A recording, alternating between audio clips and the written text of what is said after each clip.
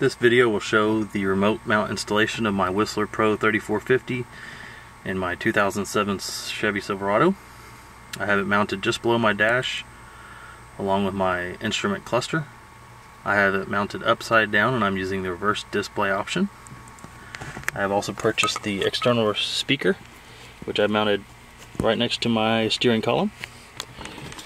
Originally I had the radar receiver mounted behind the grille as the instructions suggest. However, since I'm driving a truck, I felt as though the smaller cars in front of me were blocking the signal.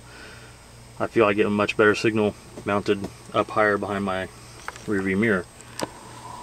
I've used a little ingenuity and used an old bracket from an old receiver along with a new bracket and some double-sided sticky tape clear to mount it to my windshield.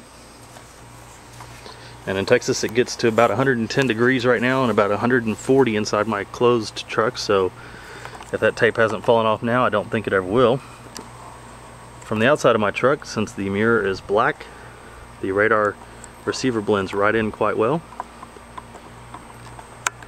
From the front of the truck, if you didn't know what you were looking for, you really wouldn't see anything there.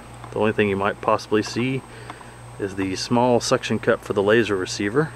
The radar itself actually blends in quite well. As you're getting in on the passenger side, the passenger sees the radar receiver as they're getting in, but once you're in the vehicle it goes away. From here you can see the external speaker again and the radar itself, the detector itself.